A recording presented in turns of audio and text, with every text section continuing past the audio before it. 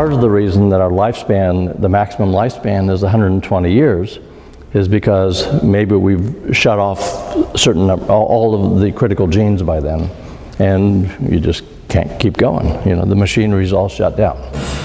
So methylation is a way that probably aging occurs just by general genome-wide methylation, and so these genes get shut down. Now, in most cases, it may look like aging, but there are a couple of very specific cases where it's important. So it turns out there's two genes in all of our cells that are housekeeping genes. And these are genes, so each time a cell divides, it makes some mistakes in terms of the DNA. Remember, you got 3.6 billion bases that you got to make a copy of. And whoops, made a mistake here, and you know, in this place, so I got to, and there are enzymes that come in that scan the DNA and they fix them, they repair it. But if that cell was dividing on the night that you went to the gala, and you had the third glass of wine and you know whatever, and you made more mistakes than usual in that cell, well, there are a couple proteins that will scan it and say, whoops, too many mistakes here. This one isn't worth fixing. And so they tell the cell it's time to suicide, so that the cell undergoes genetically controlled suicide. It's called apoptosis. And it happens all the time. So we are constantly apoptosing cells. Cells are dying, and most of it is genetically controlled. And once again, as we age, the balance between new cell growth and apoptosis shifts, and we tend to, more cells die than new cells that are being produced. And we'd love to do something about that. So I'd love to have somebody do something about that. But these are really fundamental biological processes. And these two genes that that give the signal that a cell should die if it's abnormal, one's called P53, and the other's called RB, stands for retinoblastoma. Retinoblastoma is a tumor in the eye. There's a reason we call it retinoblastoma gene. Okay, so if you have genome-wide methylation and you start shutting down genes randomly, well, what do you think happens if you shut down P53 and RB? All of a sudden, you've lost the gatekeeper. You've lost these gatekeeper genes. And so when a cell accumulates mutations, rather than dying, it can survive. And we call those cancer cells. That's the beginning of cancer. It's when you accumulate mutations, particularly in critical genes, and you can't, and the cells can't die.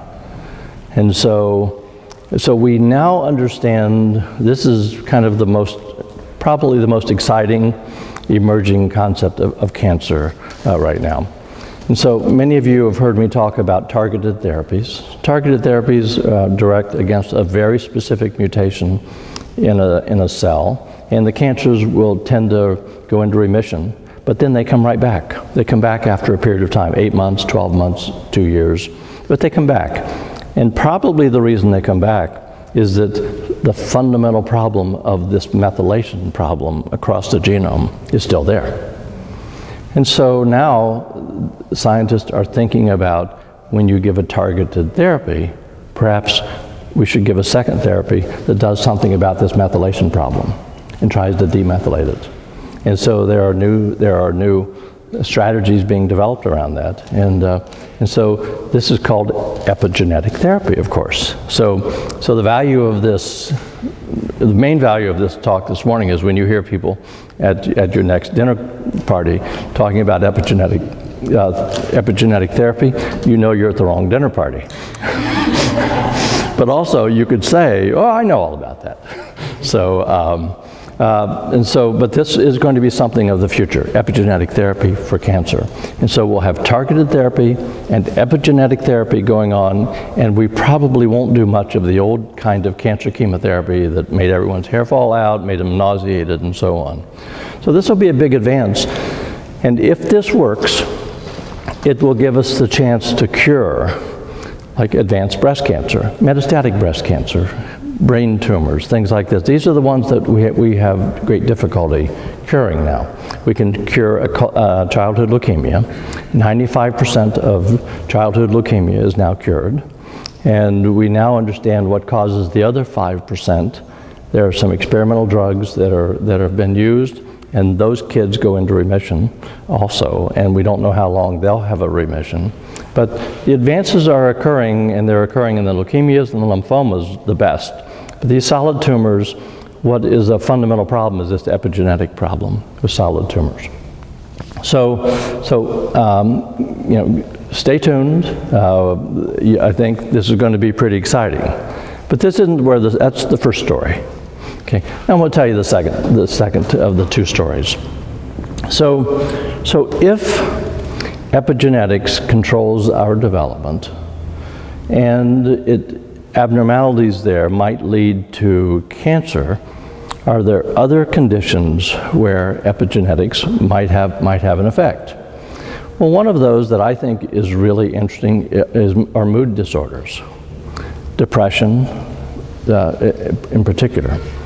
So people said, why is it that depression, when you get depressed, many people stay depressed for a long period of time? And yet they may not have been depressed at a time, and then they become depressed. And so how can one explain that? Well, the epigenetics people say, well, maybe you reprogrammed, something's been reprogrammed. And so people have been looking in experimental model systems and said, what are the parts of the brain that control mood, that control feelings? And by looking at those, if you look in, particularly in animal systems, it's hard to do these studies in humans. But if you look at animal systems, and there are animal systems models where animals get depressed, and it looks just like human depression. And when you look, what you see is that the chromatin in the brain, in those parts of the brain that affect mood, they develop epigenetic changes. So this is pretty interesting. So if in fact it's not just the chemistry, the molecules bouncing around between neurons, but if in fact the neurons themselves undergo some fundamental change that affects the kind of chemicals that they're producing, then that's a different way of thinking about this. And so in these model systems, these animals then are given, who are depressed, are given antidepressants. And then they're studied. And what happens during the course of the antidepressants is that the chromatin in those parts of the brain change. And they revert back to the more typical or what we might call normal pattern. And so if you think about depression, for those of you who know people who have been depressed or have been depressed and have taken these medicines, you know that you take the medicine and in 3 days you're not undepressed. It takes a long time to become undepressed. And in fact, sometimes on the average it'll take 16 weeks. And when you look at these animal models, it takes a long time for these chromatin changes to finally occur in the brain, in these regions, for this epigenetic remodeling to occur. Now, most of us think about now drugs that we use for depression, but in fact, another treatment of depression is electric shock therapy. And so you might say, okay, so what happens? Electric shock therapy in many people work. But if you give people electroshock therapy, it doesn't work in 3 days. In fact, people have multiple, episodes of this or multiple treatments, and it takes a while. After the treatment stopped, people continue to get better and better and better, and then finally for those who have a good response. So these animals then are treated with electric shock therapy in the same way, and guess what? They have exactly the same chromatin changes that you get when you give chemicals. So what that says is that this is a fundamental, you have two different ways of treating depression, and you get to the same endpoint, and it's an epigenetic change in the brain. So there's a lot of people who work in this area. I would say most people who work in this area are still working on the chemical parts. But those who know genetics are starting to understand that this may be a really interesting way of of dealing with mood disorders. So there's a third story. And the third story has the biggest social implication as far as I'm concerned. So if you take, if you go in for surgery that involves your nose, you'll probably get the inside of your nose painted with cocaine. Okay? And cocaine's really great because it causes the blood vessels to constrict down and they don't bleed. So you can work basically in a bloodless environment. And so ENT surgeons do this a lot. And so if you look in animal model systems and you paint the inside of a mouse's nose with cocaine, you don't get much behavioral change, but in the brain you get changes in chromatin. So and it's the parts of the brain that control behavior and emotion. So and so when you look at that chromatin change, and then, so let's say you've now treated that mouse a couple times with cocaine, and then you stop. Well, those changes that occur in the brain reverse, and they revert back to what it was, what I will use the normal state. So if, on the other hand, you give that mouse cocaine and you do it for a month, and you look in the same areas, what you'll see are chromatin changes, epigenetic changes, but they're different than what you see if you only took it once or twice. And it's pretty dramatically different.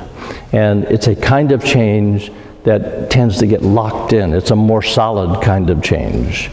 And so when humans then, who take cocaine and who take it chronically, and not just cocaine, but all kinds of addicting drugs, particularly narcotics, they develop these long-term chromatin changes in their brain.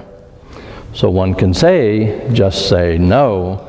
Well, just say no works up front. But once someone has reorganized their brain, it's that their brain is working in a different way. They have, addictive behavior, and so there are scientists now who are saying perhaps the solution to addiction isn't just isn't environmental and rehab and going off and removing yourselves from addiction, because we know that people who have addictions, that they can go a year or two, and upon one exposure, they're right back where they were. And Philip Seymour Hoffman is an example of this. I mean, and there are many, many examples of people who have had this. And so maybe the way we should think about addiction is different. Maybe we should really use some of the epigenetic therapies that we're developing for cancer. Maybe we ought to use those for people who have chronic mood disorders or people who have addiction disorders. So now I have one more story that's not really part of those first two stories. This is totally speculative, so I'm allowed to do that. So, and if you have slides, you can speculate. If you don't have slides, you can speculate anything because no one can hold you to it. See, but if you look at children that grow up in toxic environments, and I don't mean chemical toxic environment, I'm talking about social toxic environments, we know that from a behavioral point of view, that for many years they have evoked responses that are dramatically different. They respond to challenges much differently. They respond to loud noises much differently. They tend to, they have much higher stress levels.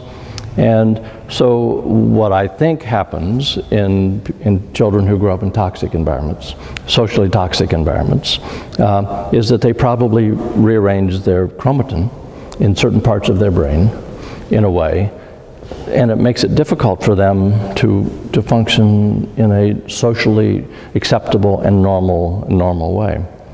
And so if you could say what might be a way that you could help some of these children who are at the most extreme part of this, might be epigenetic therapy. So the same kind of drugs that we're developing for cancer and for some of these others might be epigenetic therapy. So do we have any of these drugs? Have we ever used any of these drugs? Well, we're using them in cancer. Some of them are in clinical trials right now. But there is an interesting drug. There's a drug called valproic acid that's used to treat seizures. And it turns out that one of its effects is through epigenetic modification.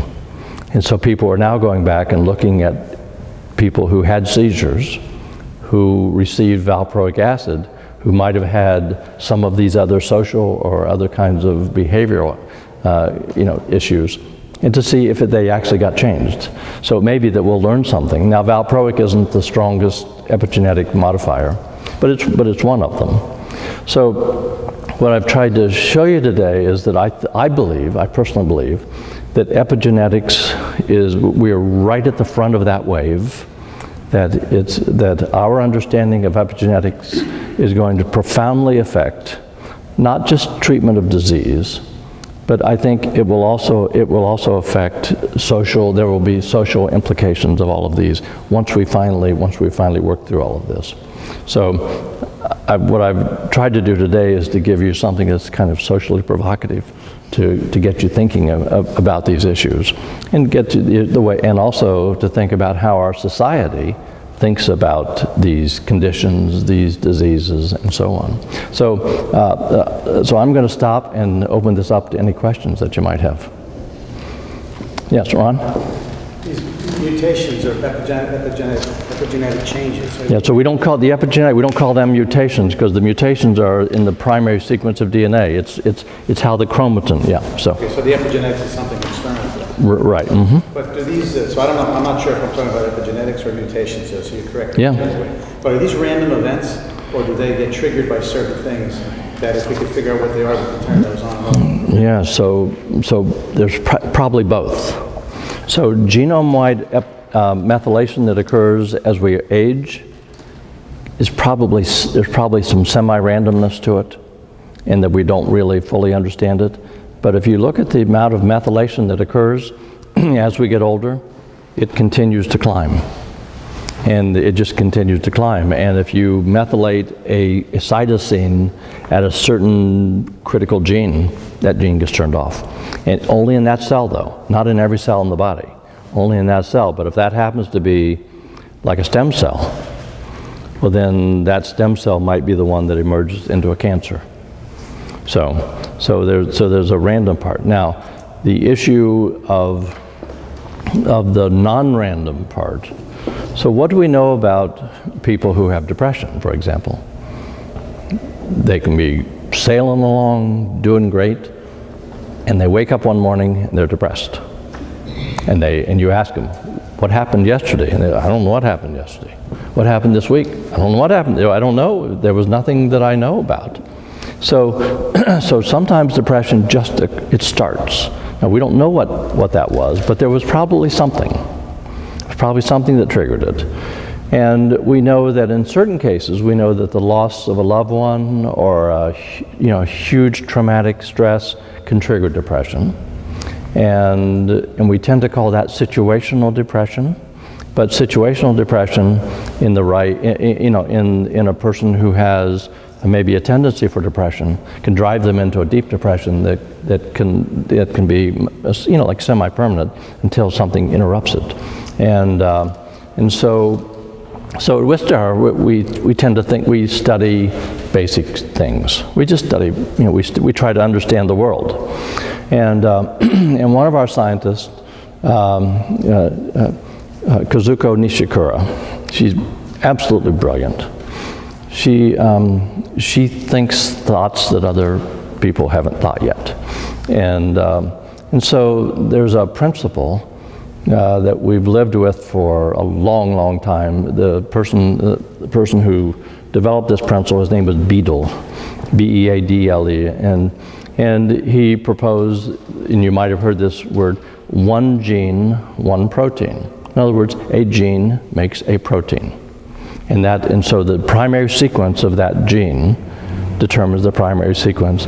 Well, Nishikura started thinking about this and discovered that a gene makes a protein by making an intermediary called an RNA. So DNA makes an RNA, and the RNA guides the direction of a protein, okay? So what she discovered is that a gene can make an RNA, and the RNA can get edited. You say, wait a minute, that's unfair. There's something, that's not the way it's supposed to work. But in fact, she discovered that process of gene editing. And so then the protein that you make, maybe you only edit part of your genes. So some of the times it's this protein, we would call that protein A, or sometimes it's A prime. So does this have any reality in the real world? Well, it turns out that one of the proteins that's edited, and one of the genes that's edited, is the serotonin receptor. The serotonin receptor is really an interesting molecule, because many of the antidepressant drugs work on the serotonin, and serotonin receptor. And so what she discovered is, if she modified, she said, I'm going to make 2 mice. One mouse makes the wild type, what I will call wild type, or the typical or normal serotonin receptor. That's all it can do, and I'm going to fix it so that it can't edit anything. And then I'm going to take another mouse, and I'm going to say, what happens if I make it so that it only creates the edited version? So she made these 2 mice. And it turns out that the normal mouse looks like a normal mouse, you know. But the other mouse is trembly. It has low weight, and it has a lot of behavioral issues around it. And so this demonstrated that the edited version of the serotonin receptor has a profound effect on. So then she asked the question, well, could that happen in humans? Could we, do you ever get your serotonin receptor edited? And some people try to do that on Saturday night, but do you ever get your, and so the answer is that under stressful environments, these editing enzymes get turned on. And so maybe this is an adaptive mechanism that we've all developed. And so maybe when we get stressed, we turn on these editing, and it gives us a chance to have greater adaptability to whatever's going on in the environment. And it may not be like logical. It may be just, okay, we're going to make some of you run faster and some of you, be stronger, and that way you can fight the bear or whatever it is, And but this issue of stress and that's another type of epigenetics. So I've only told you a couple types, because I don't want to tell you all the types of epigenetics, but changes that go on. So you can see this process is really complex. So in this regard, that's probably an evoked, a characteristic, choreographed, evoked response to a certain type of stress. So hope that answers your question. Yes. Can you explain the generational changes of epigenetics? So this is another really interesting thing, and there are some observations that were made for a period of time in that women that were exposed to certain kinds of chemicals or drugs, there was a higher incidence of disease in their granddaughters, not their daughters, but their granddaughters. And so now we understand this a lot better. And so many of these are like hormonal, particularly estrogenic compounds. Now we tend to think of estrogenic compounds as these are hormones that you can buy in the store and so on. But in fact, in plastics and in many other things, there are many chemicals that look like estrogens and can actually function like estrogens and have mild estrogenic effects. And there are many people who believe that the increase that we've seen in breast cancer over the years is really due to these estrogenic-like compounds that are in our environment. And why, why 8-year-old girls walk around looking like, like 17-year-old women, and why they mature so much earlier, and we see all of those changes. There's probably also issues involving fat in the environment, and so young women who have increased body weight, they convert estrogen to testosterone much better and so they get a big testosterone surge earlier on. So these are kind of things, but what we know now is that grandmothers that are exposed to certain chemicals, particularly estrogens, but also smoking, that these induce epigenetic changes that are conveyed all the way through to the granddaughter. And so grandmothers who smoke, granddaughters have increased lung cancer, even though they don't smoke. So the social implications of these kind of discoveries are really profound and just so engaging and so interesting. And it turns out that it's not just those two. There are just many, many examples now of transgenerational effects of something that happened to someone. So do the Suzanne? therapies that you're just beginning to create mitigate these changes, or do they correct it? So the therapies that are being developed right now, they're global. They're not like targeted, but it may be that it's worth, in certain cases where the risk is the greatest, giving these in a global effect. Now, what we don't know is if you're an engineer or you're a space, you're a rocket scientist and you take epigenetic drugs and you say, oh man, all that calculus I learned, it's now all gone. We don't really know what the full effect is because, we are who we are now because we've been modified for years and years and years and years, and we don't know how much of that is genetic and how much of it's epigenetic, but clearly the epigenetic part is a strong part, but you can say that if you have cancer and you're going to die, it's probably worth taking the risk. If you start looking at these other things, if you start looking at people who have mood disorders or people who have addiction, we have to understand the implication of these therapies. But if someone's on a course of self-destruction because of either a mood disorder or because of addiction or something, then perhaps there is some validity or value in some of these epigenetic therapies. And it may be that we'll eventually develop epigenetic therapies that are targeted for a certain thing. In other words, just targeted for those parts of the brain where the mood disorders or addiction might be occurring. So, yes. Do we have theoretical or actual mechanisms of targeted epigenetic therapy? Yes, there are some. So probably the best and the most socially acceptable epigenetic therapy is called resveratrol. Have any of you ever taken resveratrol? Yeah, you have. It's in red wine. So resveratrol. So resveratrol is in red wine.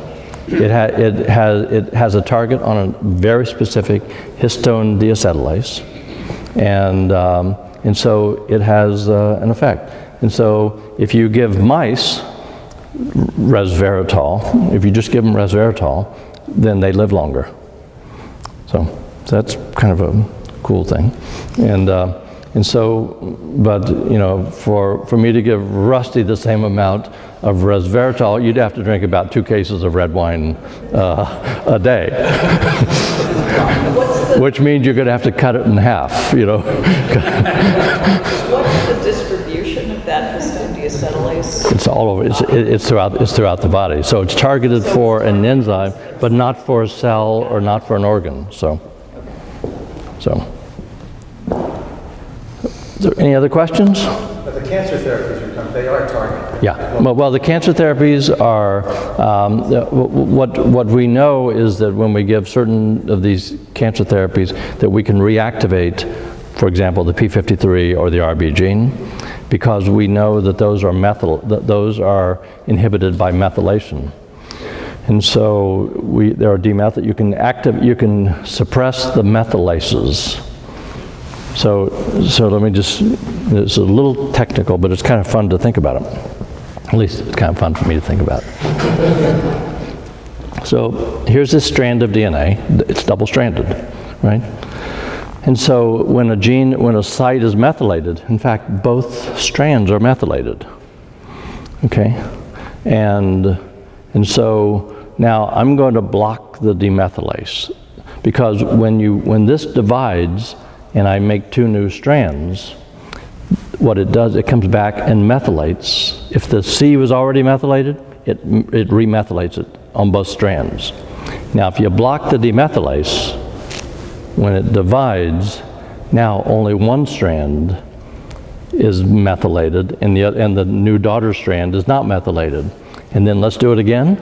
Or you do it again, now only 1 and 4 strands are methylated. So, in other words, by continuing to block the methylase, you can dilute out the methylation that's occurred on that C, and what happens is we know that those two genes, the RB and P53 genes, that are the gatekeeper genes, we know that they're controlled by methylation. So by demethylation, you can open those up, and then all the cancer cells that were allowed to continue to survive, they'll be allowed to die. They just die a natural death. They undergo programmed cell death. So, Candy. I'm curious about this picture on page 5. So, environment influences processes.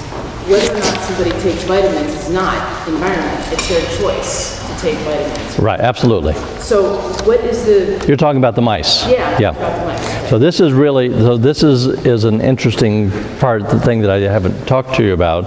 So on this study was done by a friend of mine at Duke, Randy Girdle. And he and I spent 5 years talking about this experiment, and because I was my earliest scientific career, I was at NIH, and we cloned a whole cluster of genes, and in addition to the cluster of genes, these are the genes that make hemoglobin. We discovered a bunch of things in between the genes that people called junk DNA at the time. Now, I was always deeply offended by that, but that they would call these things that I discovered junk DNA. Well, it turns out they're not junk DNA. They're repetitive DNA that occurs throughout the genome, and it helps control a lot of things about the genome. So, but I also studied methylation, and we were studying that as a way of turning off genes. So Randy Girdle and I, he and I would talk about this a lot. He was studying imprinting, which is interesting, and I was kind of an expert in methylation. And so the two of us worked together. So this wasn't my work, but it was his work. But I listened to his ideas about this. And so these mice are called agouti mice, and agouti is the coat color. It's and I don't know exactly what agouti means, but it's a color. I'm limited to my 8 basic colors because that was the size of my Crayola pack when I was in the 3rd grade. So these other colors, if there's variation and all, I don't do that. But agouti is a color that I don't know. But these mice, these agouti mice, are what they found was that there's a gene that gets in there. It's called the agouti gene, and he reasoned that if there was a way of suppressing this gene, that you might be able to turn off the agouti gene and create the normal coat color. And so one of the things, there's a couple chemicals that are required to create methyl groups. That is, to create this methyl cytosine. It turns out that the methyl donors are vitamin B12, folic acid. So these are things that are essential. So when he treated the mothers of these mice with these vitamins, and then they had their babies, the babies had a normal coat color rather than the mutant coat color. And then he went in and looked to see why, and he found out that that it was because this agouti gene was methylated and suppressed. So it was one of the first, and really, are you okay? It's okay. So it was one of the first examples that by methylation you could have a profound effect on an outcome across generations. So, and that's why I showed you this. And you can go to you can Google this. It's been described, it's been commented on many, many times. It's very interesting. And for me, it was exciting because I had a chance to sit with Randy, and we would usually sit over coffee and talk about these mice. And so I frequently refer to it. So once again, though, it's a transgenerational thing. It wasn't treating the mice. It was treating the mother. And then the mother had these mice that had a different coat color.